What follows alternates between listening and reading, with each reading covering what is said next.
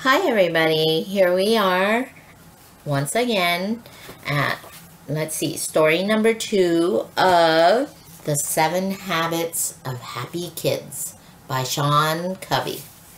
Oops, let me see. There you go. Okay.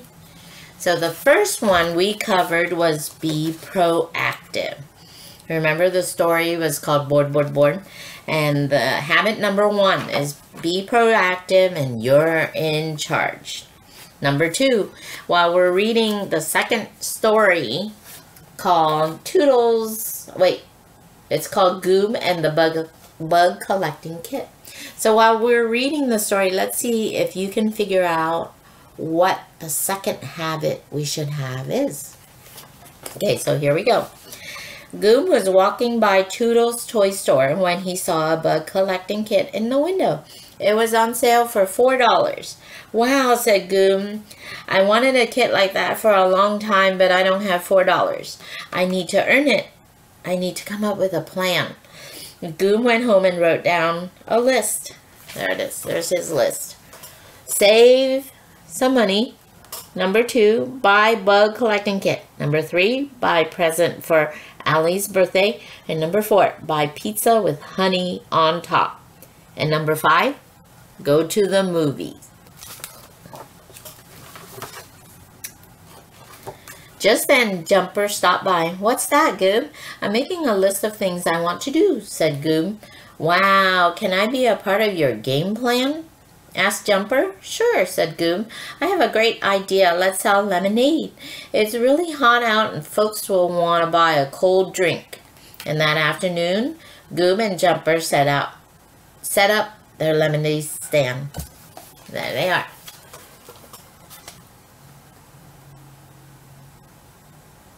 Okay. Sammy and Sophie were the first to stop by.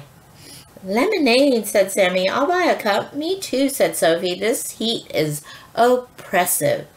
Goob and Jumper looked at each other. I have no idea what you just said Jumper.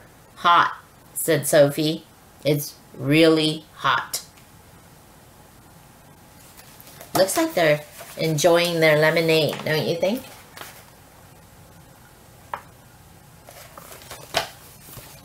I hope I'm giving you enough time to look at the picture. Next, Lily Skunk and Tag-Along Allie stopped by. I'll buy a cup for Tag-Along Allie and 2 cups for me, said Lily. And then Allie and I are going to my house to color. Isn't that right, Allie? White, said Allie. After a few hours, Goob and Jumper had sold all their lemonade and they had made $20. Wow, we're rich, said Goob. Let's divide it up. Here's $10 for you and $10 for me.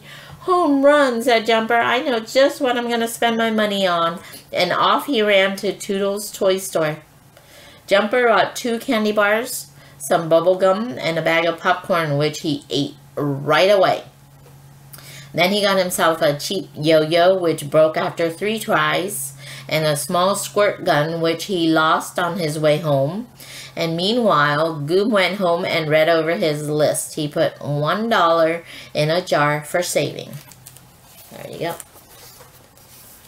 Okay. So here they are splitting their money, $10 each. Here is Jumper eating all of his goodies that he bought. And then the yo-yo that he bought that broke after 3 tries. And then he lost the squirt gun somewhere on the way home. And in the meantime, Goob did the smart thing and he put $1 to his saving. Next, he went to Toodle's and bought the bug collecting kit for $4. Then he spent $2 on a little mirror for Tag-Along Allie's birthday present. And on his way home, he stopped at Penny's place and bought himself a slice of honey pizza for $1. And he still had $2 left to go to the movie. As Goob was walking along, Jumper caught up to him. Where are you heading, Goob? He asked. To the movies, said Goob. I wish I could go, said Jumper with a sigh, but I spent all my money. On what? Lots of stuff, said Jumper. My money just kind of disappeared. You should have planned ahead, said Goob. I was able to get everything on my list. Jumper's ears and whiskers drooped. I guess I dropped the ball, he said. There you go. So Goob bought his bug kit. Then he bought the mirror for Allie's birthday. Then he got himself a piece of pizza, which he had planned for. And now he's going off to the movie. And then Jumper is the rabbit. Don't let it bug you, said Goob. Now you know what to do next time. You're smart, said Jumper. Have fun at the movie. You can have fun too, said Goob. I have $2 left, enough for both of us to go to the dollar movie. The giant spider eats the blob is showing. Come on, let's go. So off they went to the movie together. Okay, the end. Now, I want you to think about what the habit is that you gathered from the story. Okay, so think about it before I tell you what it is. Or you can pause this and think about it. But habit number 2 is begin with an end in mind. All that means is have a plan. So some things that you can discuss or talk with your parents or think about is, what was Goob's plan? So his plan was, we read the story. How much money did Goob and Jumper make? And how did they divide it? Question number 3.